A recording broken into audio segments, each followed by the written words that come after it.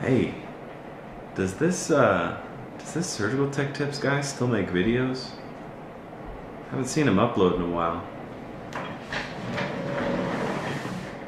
Yeah, I'm still here. I'm not as on point as I once was. It's been pretty busy lately. But I wanted to bring you guys a little video today going over some things that I've been reading in the news. A surgical issue that's happened down in Florida and a couple new technologies that have come out. Stay tuned.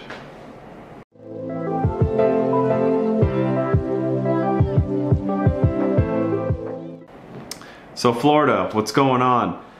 I see your state in the news more than any other state here in the US. There's always something crazy happening in Florida, and this time it's a surgical issue. There was a doctor, Dr. Vasquez, I believe, in West Palm Beach, Florida, and he mistakenly has taken out a kidney from a patient. I guess this kidney had never really ascended into this patient's abdomen.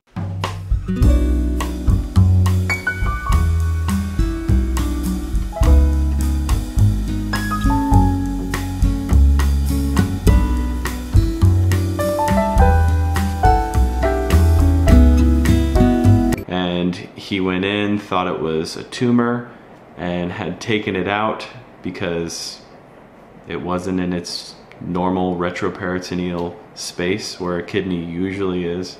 But the main issue here is that the doctor actually stated that he did not look at this patient's medical history before operating on her.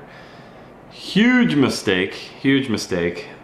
The man is paying a fine and also going through education, pre-operative education, to ensure that this doesn't happen again. Pretty weird. Florida. Now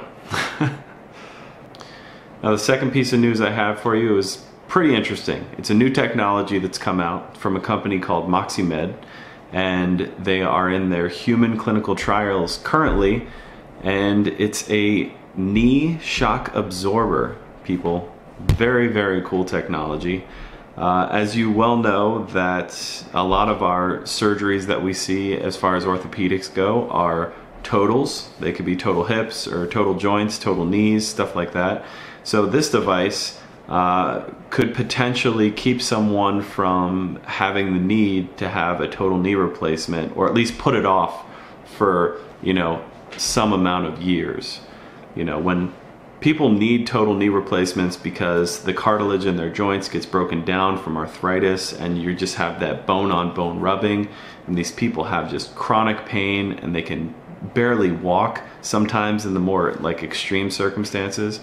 So being able to catch that arthritis, you know, as the cartilage is breaking down kind of ahead of time, and possibly utilizing a shock absorber like this implanted on your knee, pretty interesting. And it could keep you from having the need for having a total knee replacement, you know, in 2 years, and maybe putting it off for 10 years down the road or 15 years down the road. Who knows? It's a human clinical trial, so it'd be interesting to follow this and see where it goes. But very interesting technology. It's always cool to see innovation like that. And the last piece of news I have for you, it's something that just came out of CES this year. They have this consumer electronics show out here in Las Vegas every year. It's one of the biggest technology and electronics shows, I think, in the world. People come from all over the world out here to come to this convention. And there's a company that has created this new virtual reality kind of medical imaging program. Now you think of an MRI. When you go in for an MRI, the radiologists are basically taking a 3D image. Let's say it's your head. They're taking a 3D image, your 3D head, and slicing it into hundreds and thousands of different pictures.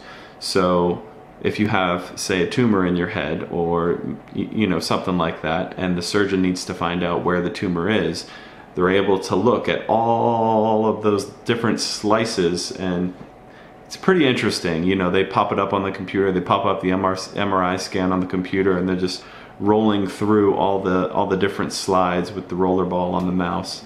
But you know, surgeons are actually seeing that in 2D, so they're converting a 3D image, you yourself, into a 2D image through MRI.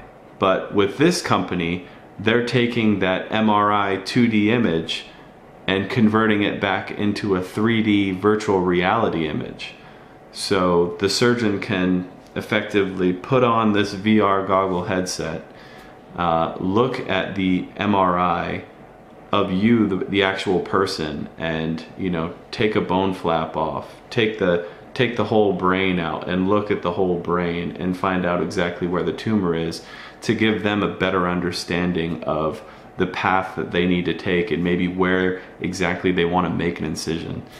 That technology to me is so cool, so amazing. I love the future. It's gonna be so awesome. Alright guys, thank you for watching. Short little video, I know. I had a crazy baseball tournament last weekend with my son, and it's just been busy, busy, busy, busy. I hope to do another OR video here pretty soon, and I'll talk to you guys in the next video. Thanks for watching. Bye.